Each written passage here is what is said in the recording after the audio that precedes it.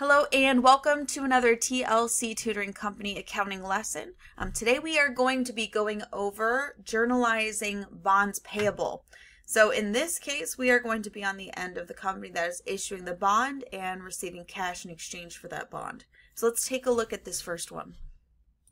On January 1st, 2020, Diamond Inc. issued a $10,000 10% 4-year bond for $11,600. Interest payments will be made annually, and they want us to journalize the issuance of this bond. Now you'll notice that this first entry has a lot of information. It says that it's a 4-year bond, it says 10% interest, it also says that the interest payments are annually.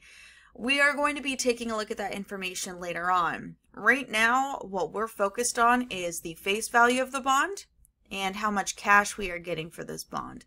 So let's focus on those two main components and try journalizing this first entry on January 1st, 2020.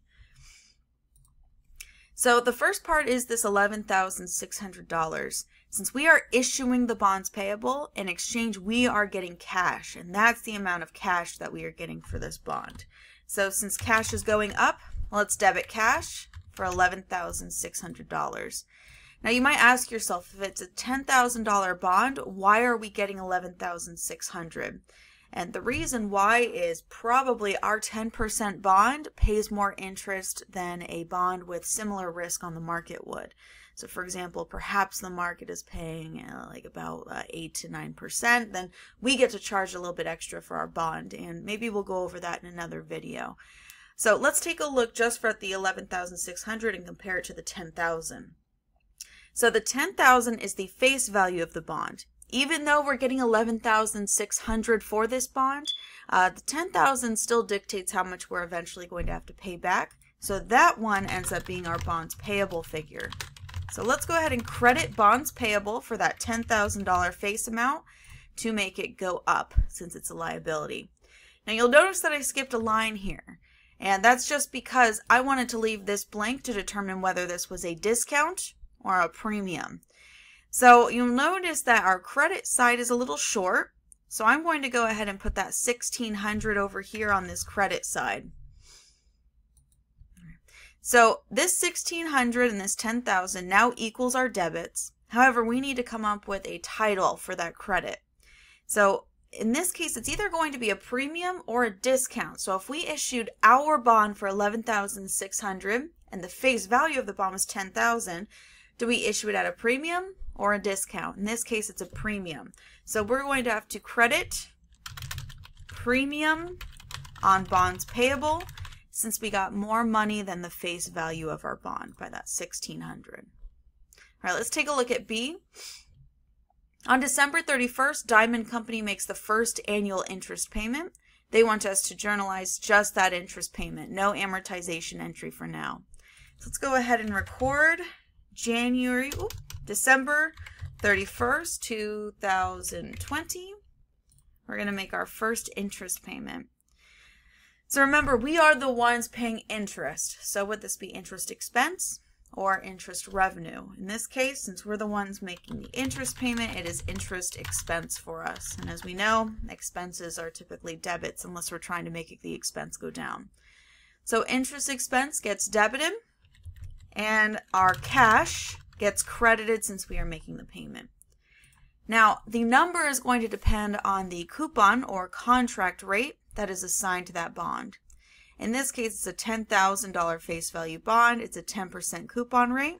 So our interest is going to be $10,000 times 10%, $1,000 for interest. Now, keep in mind when you're doing your interest payment, your focus is on the face value and the contract rate. You don't care about that cash amount when you're calculating your interest payment. Our focus is on what is actually on the bond. All right, let's take a look at this next one. Now they want us to journalize the amortization of the premium or discount. Now notice that it says here that we are using the straight line method. This is considered the easy method. We're simply going to spread out the premium over the life of the bond.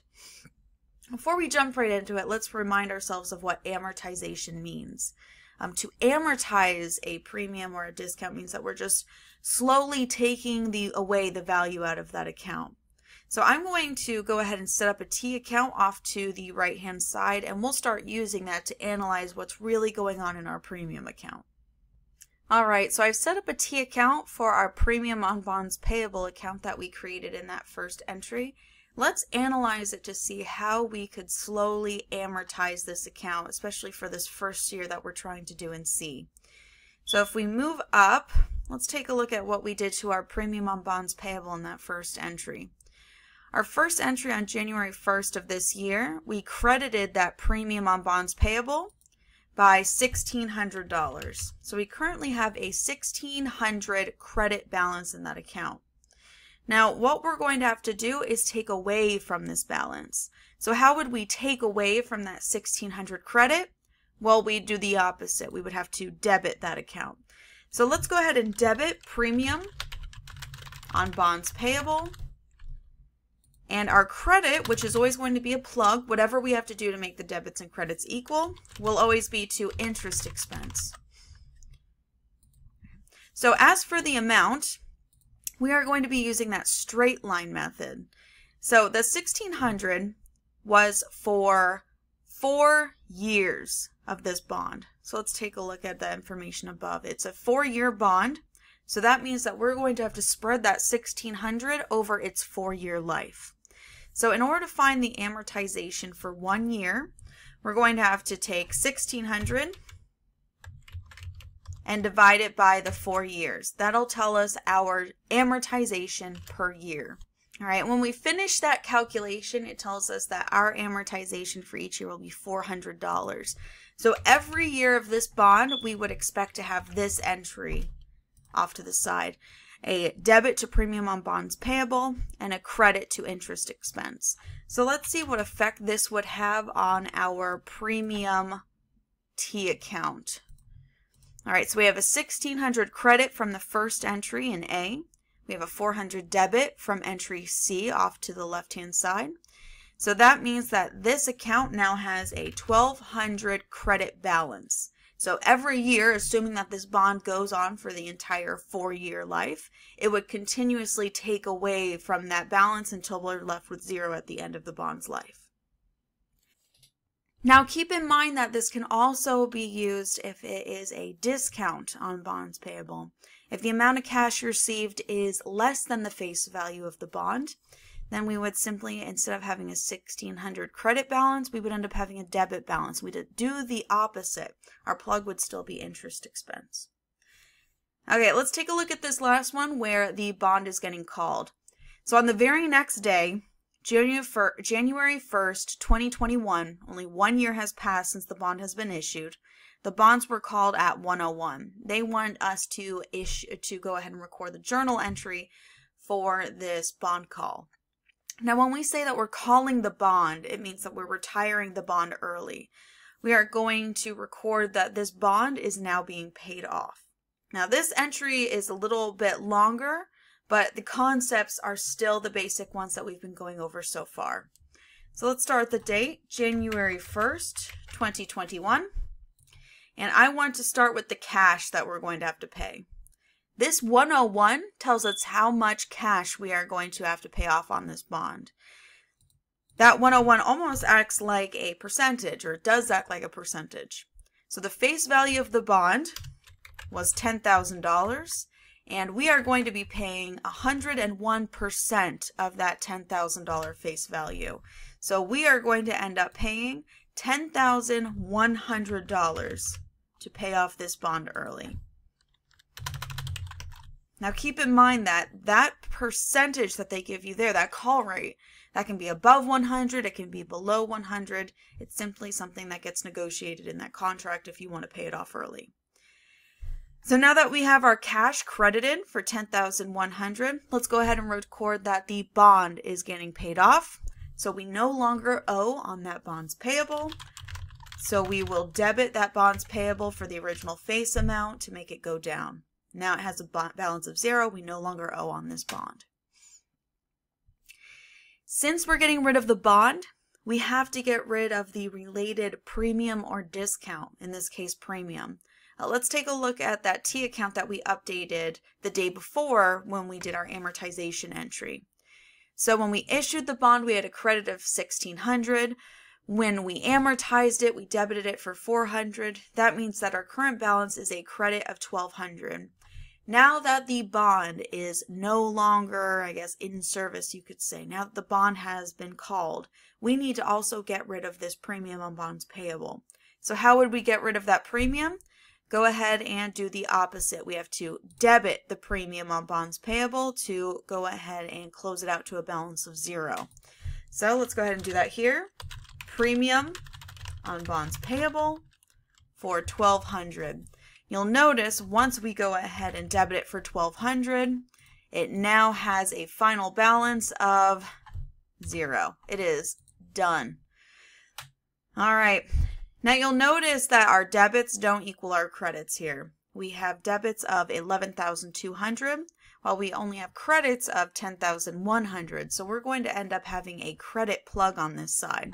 So let's go ahead and do that math. We have $10,000 on the debit side plus $1,200 on the debit side. And we have $10,100 on the credit side. So our plug is going to be for $1,100. Now your final plug when you're calling this bond is either going to be to a gain or a loss. If the plug ends up being to a debit, then it is a loss. If it ends up being to a credit, then it is a gain. In our case, this one ends up being a credit plug. So we are going to have to credit gain on bond redemption. Now keep in mind your gain or loss should always be your last step because you need to take care of the cash you're paying. You have to retire the bond and its related premium or discount. Keep in mind that the discount would end up being a credit, so it might flip things up a little bit. And then your gain or loss will be your last step. You'll notice when I put in these debits and credits, I worked from the outside in to this journal entry. So when I did a credit, I went to the bottom. When I did a debit, I went to the top. And I just kept going inwards until I found out what that gain or loss was. All right, so that is bonds. It's really not too complicated, but the one thing about bonds is there are a plethora of different scenarios that you might run into. So all it really takes is a bit of practice and keep in mind all of those essential rules. So remember your amortization, remember how long the bond is, remember the difference between a coupon rate and what an effective rate might be, because your problem might give you an effective rate. All right, keep practicing. In the meantime, I'll keep making more videos so that you can get some more examples of what you might see. And in the meantime, until next time, happy studying.